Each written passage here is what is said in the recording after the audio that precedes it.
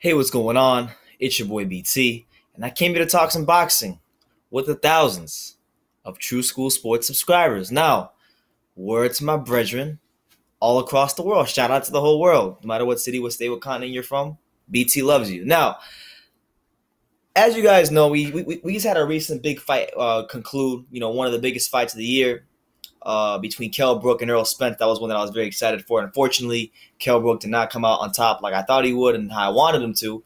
But, mad respect to Earl Spence. And now, we have a fight this weekend between Fonfara and Stevenson. But let's be honest here.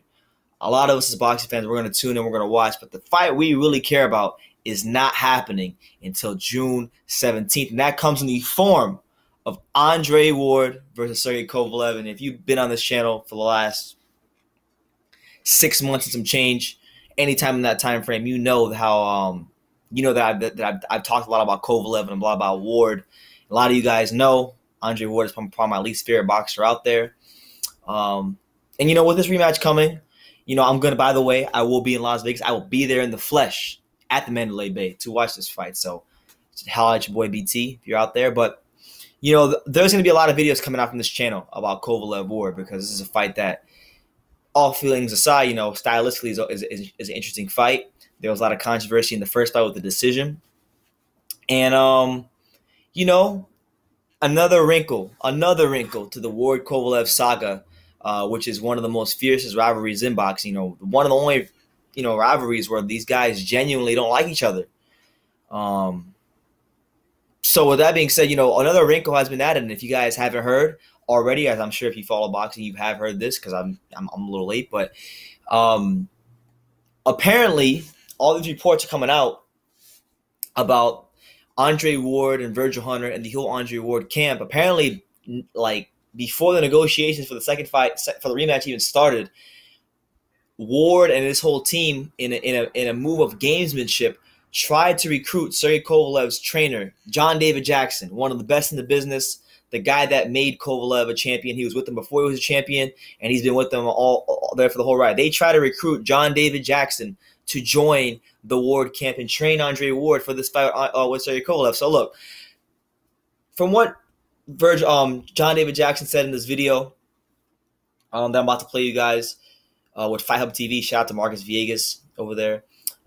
He said that they called the Ward camp, being Hunter, Ward, probably Josh Dubin, James Prince, those guys.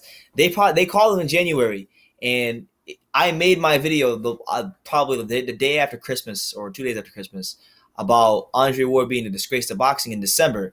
Now, if I would have heard about this in January when it was happening, I would have doubled down and probably made another one of those videos because honestly, there's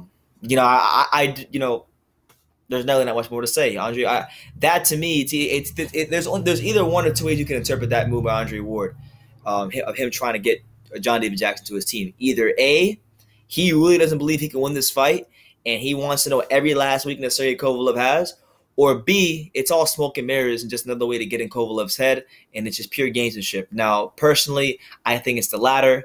Ward, to me, I have friends, right? I have a lot of friends because, I used to box a little bit, but I have friends, some younger, some older, who are amateur boxers. And I always tell them, I'm like, look, whether you like a fighter or you don't like a fighter, there's something that you can take from every fighter. So, like, for example, I was telling a friend of mine this not even 1 month ago, kid I know who's an amateur boxer. I was saying that, I don't like Andre Ward at all. He's my least favorite boxer, but the one thing I could always take from Andre Ward is the fact that he is, his mental approach to the sport and going into the ring. Like, very cerebral guy, thinks about things in and out the ring 3 times as much as the next fighter, which has allowed him to be successful and get him to the level where he's at in boxing. So I respect that part of Ward, and I think it's that cerebral side of Ward that's trying to get that mental edge on Kovalev, trying to get John David Jackson. Now, I'm going to play you guys a little bit of the clip of Marcus Vegas, and we will dissect from there. So let's have a listen. The reports that are coming out about people saying that you were offered a spot in Ward's camp or offered to train him. Can you clear all that up for me? Well, it's true. I was offered this. Here's the thing. I was offered a deal, and in the end, I didn't take it. I have loyalty to my fighter, and So, I stayed there. But I'm honest with people. I'll tell you this. I'll be honest. If they'd have gave me 4 knocks, I would have went. I would have been there. But they didn't give me that. So, but my loyalty to my fighter, I was with him before he was champion. We won the title together. And we've had a good run. And I want to see him win this title back. So in the end, my loyalty won over everything else. But let the fans know, the rumor was I reached out to them. I would never do that. They reached out to me. Okay. And the funny thing is, they asked me, please don't say anything about this, or they deny it. But now they try to throw me under the bus. And I said, I'm the one who reached out to them. I would never do that. That's just not my way and not my style. In the end, I proved my point because I stayed with my fighter. I stayed loyal to my fighter, and I'm here. But yeah, initially they came to me with an offer to switch camps. Do you think that was done on purpose? The whole them telling you don't say anything and then they put it out there to kind of create some dissent? Oh, no, I think if I had signed the deal with him, then it wouldn't have been a problem. It's just I just sit back and I'm laughing at because I'm saying, they said, please don't mention this. And then they try to throw me in the bus and say I reached out to them because it's all gamesmanship now. Now they're trying to get inside Sergey's head and say, look, your trainer didn't want to be with you. Because now from what I heard, I haven't read the article, but they were saying like America, the Americans and the Russians and all this crap. Well, here's my theory with that. I'm a black man in America. I could walk down the street and get shot by a cop. So how much do I really trust America and being American? And I can get shot. My kids can get shot. I train fighters not because of where they're from, where they grew up. I train fighters if they're good or not. So I get a very hell of a fighter, and we got together and we gel well in the ring. So it worked. Doesn't matter where you're from. I don't look at if you're from America or if you're from Saudi Arabia or Mexico, wherever. I don't care about that. If you can fight, you can fight. If I think you got potential to be a good fighter, I want to help you get there. So, now they're using this America Russia thing. I have no problem with that. I know. What the deal is. Who was the one that reached out to you for the deal? All right. Well, I'm gonna cut it off right there. But so there you have it. A couple of key takeaways from John David Jackson statement. So number one, he clarifies that reports that came out saying that he reached out to the Ward camp when in fact, as he verified in that interview, it was the Ward camp that reached out to him. So John David Jackson, not a snake. I believe him. He didn't reach out to the Ward camp. He then goes on by talking about his loyalty to his fighter, and that's all fine and dandy. I'm all for that concept, but let's be honest. He even said it himself. If they would, I don't know what his number in his head was, but they didn't give him whatever he wanted. So James Prince, and all those guys, they didn't really want John David Jackson the way they said they do. It's gamesmanship because if they really wanted him, they would have paid him what he asked for. He's one of the best trainers in the business. So with that being taken into account, it was gamesmanship. And last but not least, the third thing he said was, because I guess James Prince and Josh Dubin and Ward and that whole team over there, they made it a whole America thing, America and we're against the Russians and America. And, that's all great. I'm all for patriotism. I'm American. I love America.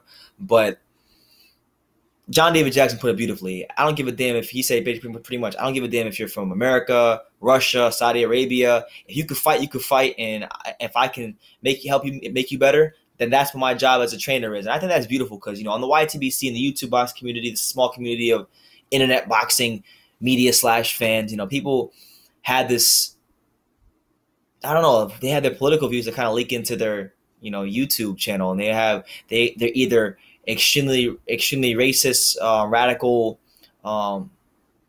black boxing fans, or they're like extremely racist, white guys. There's always there's no really happy medium, and I'm just calling it how it is. A lot of you guys know that. I don't need to tell you that, but I think he put that beautifully for the people in the YTBC and in the boxing community that aren't on YouTube. Hey, it's not about where you come from. If you could fight, you could fight, and I'm here to help. So my question is, was Ward's team attempt to actually get John David Jackson, was it gamesmanship or was it truly did they really want him on the team? And I don't think they do. They did, because if they did, they would have paid the man what he asked. When we have a guy like John David Jackson who is a great trainer, has worked under some pretty good names in the sport, has been a guy that's helped Kovalev get better. That anybody who's been following Kovalev for his career knows that John David Jackson has improved his boxing ability, his just his feet have become a lot smarter under John David Jackson. And what he brought with power, John David Jackson fine-tuned and made this refined killer that we know as light heavyweight, that we knew as a heavyweight champion, and a guy that can potentially regain his light heavyweight titles and be potentially in the position for bigger fights down the line. So I don't really believe that they really wanted John David Jackson, and this is all just a ploy on Ward to get in his head. I mean, if you watch the HBO preview show for Ward Kovalev, Ward was talking about nothing but being in Kovalev's head. So that he's trying to play the mental game, and that's very important in boxing because it's a very mental thing.